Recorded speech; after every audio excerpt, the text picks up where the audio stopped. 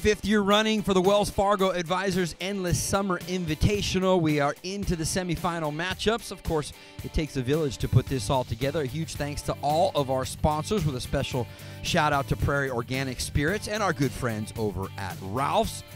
We take a look at how it shapes up here with 4 names left, Jeff Farley, and Brian Kelly and Kyle Berkshire will be the first 2 to match up here in semifinal number 1.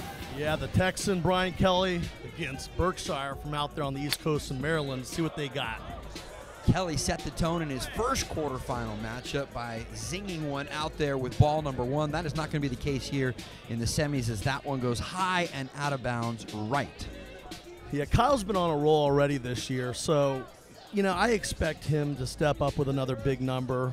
It's just going to be a matter of which ball, because he's not going to fill up the grid. He had the longest ball of the competition so far. Here is his first in the semifinal, and that one, too, is right and out of bounds. So both players still looking for their first ball into the grid here in the semis. Yeah, Brian Kelly is struggling a little bit. He looks a little fast to me right now. He's got to slow it down. Think about tempo. Well, within-game adjustments cannot always be an easy thing to find, especially for these competitors here on this very tough, narrow grid. Yeah, we got the crank driver here versus the Callaway. Should be a fun little equipment matchup. He had one out there at 439 in the quarterfinals. That one approaching a similar distance. It's out past 430. 430. I didn't know a Srixon could go that far, although it's one of the best balls out on the market, so they're putting it to the test. Brian Kelly looking to respond, and that one will drift right and out of bounds into the trees. And we just get the number in as you hear the crowd. 433 for Kyle Berkshire on ball number 2. And here comes his third.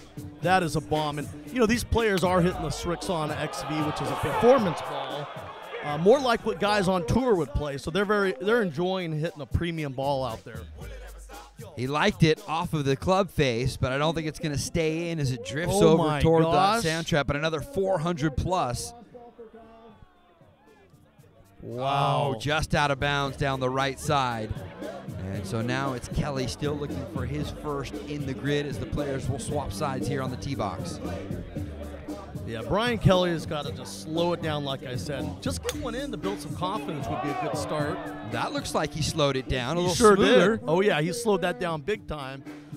So that's going to hopefully build his tempo. Now he can reach back for a little bit more power there, Mark. Yeah, he still needs about another 60, 70 yards if he's going to catch up to what Kyle Berkshire did with ball number 2 at 433.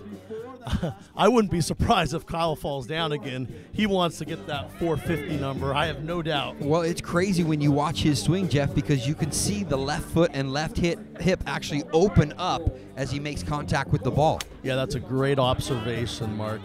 You know, Kelly's bringing more of a golf swing to the table. It's just intimidating when a guy throws a big number out there on you like that. That one will drift out of bounds again for Brian Kelly. So here we have Kyle Berkshire. This is his 5th ball. Only 1 in the grid so far, but it's done the trick. Yeah, he doesn't like it immediately, letting the crowd know. If you couldn't see the ball flight, it does drift right and out of bounds. All right, Kelly, let's see what you got. You got 1 ball to shine here. Let's see if he can put a little gas. Crowd likes it. Yeah, they like it. But not probably going to be enough. That one out around the 360, 370, probably around the 375 number. Not going to be enough to catch Kyle Berkshire, who hit 433. So no need for the youngster to hit his 6th and final ball, as he will move on. We go down to the tee box once again with Jeff. Hey, great performance out here. You really hit it well. Yeah, I came up a little short there. I think you beat me by about 100 yards. Thank you, everyone, for being out here. This is unbelievable. First time out. I hope I come back every year. This is great. Thank y'all so much, Kyle. Fantastic job, man. I look up to you as a hitter, even though you're about 10 years younger than me. You know, hold on, Brian. I want to comment on one thing you said. You said he beat me by 100 yards. Some people can't even hit the ball 100 yards. Yeah, that's all right. You get beat by 100 yards in long drive. It's pretty bad. Good performance. Way to compete. Hey, Kyle, I know why I lost to you at the World Championships a couple years back. Yeah, just keep trying to groove it and find the center face, flight it well, and keep the spin low and just let it run. You're hitting some monster balls. Welcome to the finals, my friend. Thank you. I am very excited. Just keep doing what you're doing, Kyle. It has worked so far.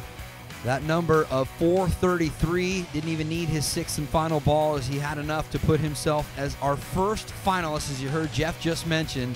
But the question becomes, who will he face? Ryan Steenberg and Eddie Fernandez mounting up and getting ready for the second semifinal and the right to take on this man. Kyle Berkshire has been putting on a show all afternoon here in Huntington Beach.